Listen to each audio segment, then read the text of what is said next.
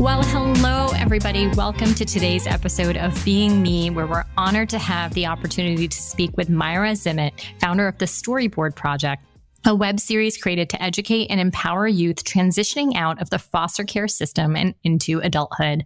Mira is an award-winning filmmaker with over 22 years of writing and producing short and long-form documentaries, educational videos, and digital content. Her documentaries have aired on PBS, Discovery/Times, and E! Entertainment. In 2014, she founded the Storyboard Project to give youth with a lived foster care experience the opportunity to highlight their stories. Videos produced by the Storyboard Project have been shared by Journey to Success, Peace for Kids, and PBS SoCal, among others. In addition to her work with the Storyboard Project, Mira worked at USC from 2008 to 2022, first as the executive director of video production at USC Dornsife, and then later as the chief creative content officer at USC Annenberg. She served as a primary producer and the director on hundreds of short films for the university and won numerous awards and is a member of the Producers Guild of America. Mira, anything you'd like to add to that very impressive background? You got it. Thank you so much. That was great. Well, we're so happy to have you with us today. There's clearly a lot to talk about, so let's talk. Sounds good. We like to start our Being Me podcasts by asking you to tell us a little bit about teenage Mira. Did you have a nickname? Were you confident? Were you shy? Did you participate in school activities, sports debate? What was teen Mira like? Well, I have a kind of an interesting story for teen Mira. So during my preteen, early teens, I was very shy, very skinny, very preteen awkward. And then right about the summer between 15 and 16, I kind of blossomed a little bit. And I decided I didn't want to be that Mira anymore. I didn't want to be shy. I didn't want to be reserved. So I decided that I was going to change who I was. Well, so I go to school. I'm in 10th grade now in the fall. And at school, everybody still perceives me as the Mira that I used to be. So I wasn't really sure what I was going to do. And then probably within 4 or 5 weeks after I started school, there was this kind of weirdly random riot at our school. And to make a very long story short, I ended up leaving that school and going to another high school a little further away. And then I got to kind of reinvent myself. Obviously, reinventing yourself is always kind of an ongoing thing. But I realized that who you are and who you want to represent yourself in the world is really only in your head and your own mind. So now when I talk to young people, kind of even more on a mentoring basis, this is one of the things we talk about, like kind of how you change those tapes in your head.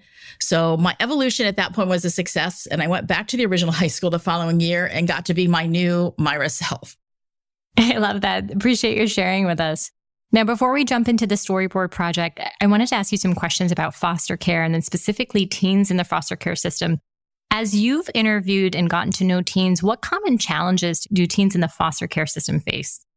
Well, there's a lot. And a lot of the young people I talk to are talking after they turn 18. So a lot of it's reflection because of the social workers. There's not a lot that I can have interviews with people who are under 18. So a lot of the common issues are being moved a lot. And really, honestly, the biggest is that a lot of people don't listen. And it's kind of an interesting, I think that to me is the biggest issue with what foster youth would say or youth with a lived experience would say is that having people listen to them and believe them. And there's a lot of other things around that with love and acceptance and belonging, but it's really what's going on and why isn't somebody listening to my side of the story?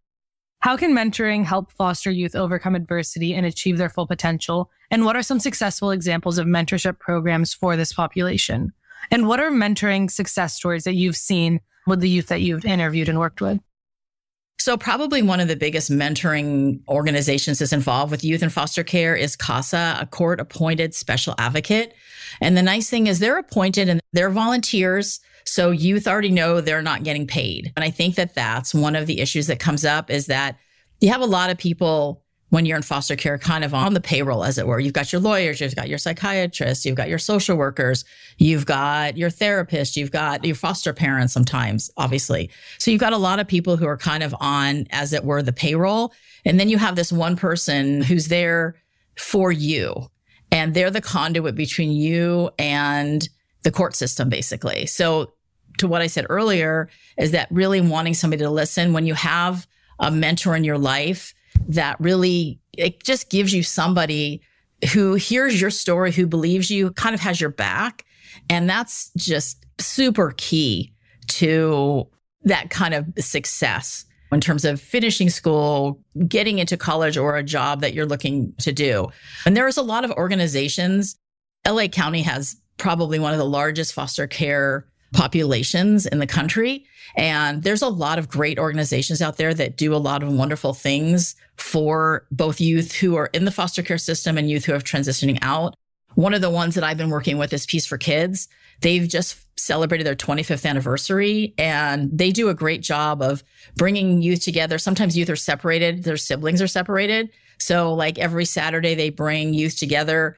Because it's such a longitudinal program, there's volunteers who've been around for years, and it just gives youth, again, somebody who's there for them, who understands them. And it also puts you in a room with other youth who've had similar experiences. So you're not feeling like you're explaining yourself. I think the idea of mentorship is so powerful. I'm a psychiatrist, and a mentor of mine once said long ago, it only takes one. It only takes that one mentor, that one trusted adult, that one person to really invest in you and to see you and to support you. And I feel like what you've shared is really kind of bringing that idea to life. To me, that ended up being the center of all the stories that I ended up sharing. What happening is I would prompt youth and I'd have them talk about their stories and their journey and then where they are now. But really the question that kind of kept hitting me over and over is, what was the conduit? What was the thing that was in the middle that took you from fairly traumatic, if not very traumatic childhood to whatever your idea of success is now? And it was always a person. It could have been faith. It could have been a guidance counselor, a teacher, a mentor, an organization, somebody who saw you and listened to you and had your back. And I think that for youth who don't have biological family behind them, then it's universal. I mean, we all want somebody to have our back. We all want somebody to believe in us. So this isn't just unique to youth in foster care. This is unique to everyone. If you're not getting it at home, having somebody, like I said, in any of those situations to see you has just been critical in the success, in my mind, of youth and in their stories. I think that's 100% right. And that is true for their overall mental health and wellness too. We see kids and teens do much better when they have that one person in their corner, that one person who has their back, as you said. Yeah, definitely. I wanted to hear from you about what common misconceptions you think people have about teens in foster care. What are those misconceptions? And then how do you think that we can dispel them? One of the organizations I'm working with is doing a lot of work on research. So I'm going to touch on as much as I can recall, but a lot of it has to do with, honestly, media's perception of youth in foster care. So if the media is presenting youth in foster care as criminals, as drug addicts, as derelicts or whatever, then that's how the public perceives them. And I know there's been a lot of work of late with even media understanding lots of populations of people, how they're showing them in the movies and in the stories that they're doing. So part of the problem is that a lot of people perceive youth in foster care as criminals or somebody who was so traumatic and, for lack of a better word, broken. So one of the things we've been trying to do is really change those perceptions, change those narratives, because to what we're saying, if we want somebody to have this young person's back, we need that person to know that this young person is, through no fault of their own, been put in a system, and for whatever reason, their family was not able to take care of them. And sometimes their families were in jail because of drug use or in jail because of abuse, but that doesn't mean that child has that same story. I think a lot of it starts with the media, and then that filters down to audiences who are watching it, and then their preconceived notions. That's such a good point. It didn't occur to me immediately how much we're influenced by these media portrayals. Really, really important point.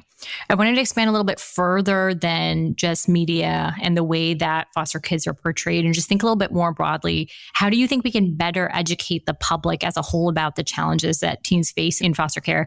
And how do you think that we can all work together to create a more supportive and inclusive society for young people? I mean, I want to get to a place where people have empathy for teens in foster care, even though they may not fully understand their experiences. I think that's one of the things that I've been trying to do. By sharing the stories, you're meeting people they're authentic. You know what I mean? So it's, here's who I am. Somebody asked me why I'm doing video, because sometimes you're seeing this young person's face and you're seeing the emotion on their face, you're seeing the reactions, and you're getting a chance to kind of meet that person where they're at and build that empathy in there. And they're sharing these stories with legislators. So kind of the answer is, when you're in school and somebody asks you and they find out that you have a foster care experience, I remember somebody told me that their teacher outed them in the middle of the class and told everybody in the class that they were in foster care. And that's why they weren't able to do whatever it was that they needed to do. And so it's humiliating. One of the biggest challenges facing foster youth is aging out of the system. Can you explain to our audience what you've learned about that experience from your Storyboard Project interviews? A lot of young people have talked about aging out at 18. And some of the youth that I've spoken to who are a little older actually had to experience aging out at 18 years old. And the organization that I've done some work for, Peace for Kids, one of the young members there, his foster parent, he was in school, he was working, and his foster parents at 18 years old said, "I'm sorry, you have to leave." And he's like, "I'm in school, I'm working, I just need a place to put my head at night." And she said, "I'm sorry." She brought all of her stuff to the organization. And so that kind of started a campaign that they did, which all I did was turn 18. And they did end up bringing that up to Sacramento. And them and a lot of other young people who were advocating for resources and help after 18, a lot of young people and a lot of organizations were really working to advocate for resources to go to youth after they turned 18. So there was now transitional age programs that are popping up. Certainly they popped up in California and in different states around the country, because what they're seeing is if you age out at 18 with no resources, then you're in another pipeline. You're in the prison pipeline, you're in the homeless pipeline, you're in the sex trafficking pipeline. And that's obviously failed young people who have already been failed by their families. So you have a state who's taken you in and said, you were awarded the state. And then you turn 18. And then all of a sudden it's like, well, you should know what to do.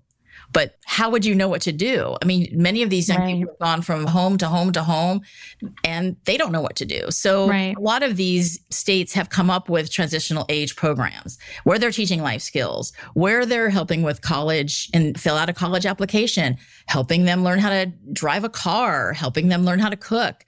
And so that's been very beneficial. And even then, you still think about even 21 or 22 or 24, you still need support from family. And so a lot of these organizations are now looking at what can we do to make sure that young people are not just aging out, whatever age that is, if it's even early 20s, that they're not aging out and not still have some sort of a connection to somebody or something.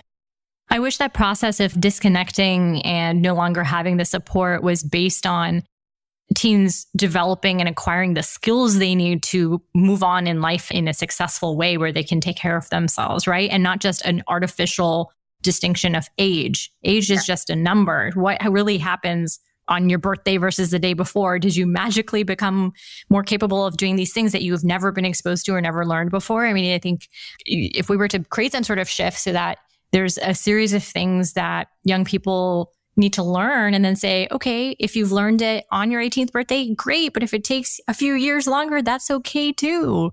And just kind of anchor it around a different perspective, I think it'd be so much more supportive for foster teens and also just for kids and teens in general. You still go back to, it doesn't matter how old you are. You know, you still need somebody in your corner. And I think that's the most important thing is how do we help young people open up and trust and bring those people to understand that youth have had these kind of sometimes unfortunate upbringings and that they're looking to have a great life. They're looking to not spend the rest of their life in whatever trauma they had as children. And so the young people, the older people to step up and, like you said, do the mentoring and have the back of some of these young people. I think it really helps young people rebuild that sense of trust and security as well later on in life. Now, I think what you've done with the Storyboard Project is really, really wonderful. Can you share with our listeners what sparked the idea for the Storyboard Project? How did you get involved in advocating for foster youth? Just tell us about it. Sure, of course. I've always been a big reader, and a couple of books kind of came across my path over the years. And one of them was White Oleander by Janet Fitch. And the other one was The Language of Flowers by Vanessa Diffenbaugh. And both of them dealt with either foster youth or transitional foster youth. And the thing with Vanessa's The Language of Flowers, in the end of it, it talked about you could be a mentor. And so it just stuck with me. And then when I was at USC, I ended up working on this campaign, and I ended up working with a young woman who had a lived foster care experience. And I was mentoring her. She was one of the presenters. And we just kind of became friendly, and I would take her to lunch and I'd get to know her. And over the next couple of years, just kind of kept popping up, and I just kept seeing her. And I had received my master's degree, and I was like, what am I going to do now? Maybe I'll mentor. What is it that I can do? And I had numerous years of background in video production. And so I decided, what if I give young people the chance to kind of tell their story in their own words?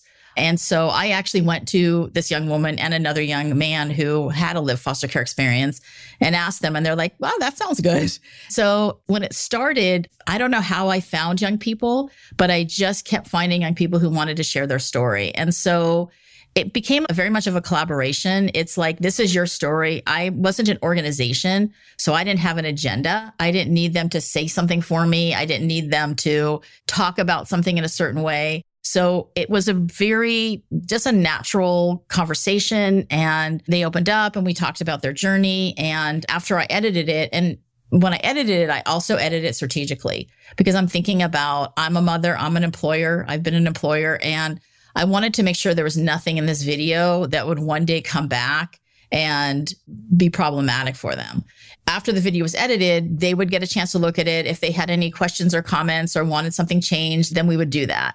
So it was just a really great kind of collaborative process where they didn't have a lot of work to do. They weren't the ones filming themselves and having to edit it, but they were able to sit there and share what they wanted to share and know that, again, somebody had their back to make sure that whatever was going out there was what they wanted to say. I imagine that some of these stories really help teens in their foster care develop a sense of identity and belonging. I'd love to hear your thoughts on that and just how storytelling can help in this way. One specific story, I interviewed this young man named Marquise. He had never shared his story before. And I'm not even sure right now how he found me, but we did a story, and it was just a sweet, loving, moving story about his experience. And then he wrote me a few years later to tell me that he really thought about wanting to really share it even more. And he wrote a book. The idea of the videos is to give other youth a chance to look at this person and say, okay, they had a similar experience as I did, and they trusted somebody and they believed in somebody, and this is where they're at now. And so maybe I want to think about the idea of, I'm not going to close myself off to adults the rest of my life. That teachers always seem like they've had an interest in me. I'm going to go talk to them, or that guidance counselor, or my pastor. So the idea is, in that regard, is for young people to kind of see this and realize they can do that too. And the other part of it is to let people in legislation, people who are making laws and decisions, know that these resources and the things that young people need to be successful, they're not always getting. That's the other side of it, is that we need resources for mental health. We need resources to help young people get out of school. We need resources to let them learn how to drive. So I think that the purpose of the stories is just to share what's happening out there with other people in the foster care world to hopefully enact some sort of change. So while they're sharing it, I think a lot of young people, I ask them about identity and who they are, but I think that's maybe the same question we're asking any young person. How do you see yourself? Mm-hmm. And I don't think young people necessarily want foster cares to be one of their intersectional ideas. They want to be, I'm creative, I'm an artist, I'm a musician, I'm a reader, I like to hike. I think that from a lot of stories, it's like, who am I? And who am I is not a youth in foster care, I think. That's really important. I think that question of who am I gets at this idea of identity. I do imagine that teens who are in the foster system, who watch some of these web stories, will see other teens and be reflecting on their own experiences and their own identities as well. And then feel validated too, and feel less alone. And then also feel hopeful for what's to come and see how other people have kind of worked through their experiences and where they've ended up. There's one story in particular that caught our attention. It was the interview with Eltwan Dawson. He opens his story by describing his childhood and foster experience as being loved, hated, hurt, and healed. And it was clear that his experience was very complex and multifaceted. I'm wondering how you think that his story and some of the other stories like this can, again, better help us understand the foster care system and what some of these teens experience. So one of the things about Eltwan's story and other young people is they're sharing very specific details about what's difficult. So for example, one of the young people talked about how they went into the classroom and they're in like an algebra or geometry classroom. And all of a sudden they realize that teacher is teaching a concept they haven't even learned yet. So they're kind of behind the eight ball. And another one talked about something similar, but they're like, how are you supposed to sit down and learn something when there's all this stuff going on in the backstory, all this stuff going on in your life? You don't know where your siblings are. You don't know if you're going to be reunited. You don't even know if the house you're staying at tonight is the house you're going to be in 3 days from now. So how are you supposed to go in and learn something? And so a lot of the stories have to do with the idea that just see me for who I am. And I think a lot of young people, there's things where a foster parent, I think it's called a 7-day, and you could just give somebody 7 days notice and then you're out of here. And it could be as much as I just didn't like your attitude. And we all know anybody who has teenagers or have had teenagers or been a teenager, there's oftentimes you don't like your child's attitude. And it's like to think that if that attitude would get you kicked out of your house in 7 days. A lot of young people talk about when they get moved into a foster home that they know that they're a foster kid, that they know that they're not that person's child and they're not treated as a child. Sometimes their refrigerator's locked. Sometimes they're not even allowed to come into the house while the parent's getting ready for work. So there's a lot of things that are happening that you just feel like you just don't belong. There are good homes, and the good homes treat young people like they are part of their lives. And that's what we're looking for. We're looking for foster parents who treat a young person as though they are that person's child or that they care about that person. Okay, Mira, one final question. What advice would you give to these children and teens who are currently in the foster care system? The advice that I would give is really more the advice that I've heard other foster youth who've aged out give, and that just be patient, that it will get better. I talked to a young person the other day who's in her early 30s, and she said, if I can tell myself at 18, I would just say, it's okay, slow down. Don't try to make everything happen at once. It's all going to work out. And I think that listening to other foster youth and just finding that person, opening up whatever that looks like for you and hopefully having a good experience with it, but finding that person who you can trust to have your back, to know that there are people out there who have a lot of love in their heart and that there is going to be somebody there for you who loves you and who cares about you. And sometimes it may not feel that way, but that person will show up for you at some point. And this too shall pass. And that you just kind of have to get through it and get through the system. And then you can create the life and the family that you want to create. Thank you for that. And thanks again, Mira, for being on the podcast today. The work that you're doing and the stories that you share are so, so important. To watch Mira's interviews and hear the personal stories of teens sharing their stories, visit YouTube/The Storyboard Project. You can also learn more about the Storyboard Project at thestoryboardproject.com. Until next time, this is Dr. Neha Chaudhary, my co-host Hazuri Dillon, and our podcast producer, Derek Baird, reminding you to keep being you.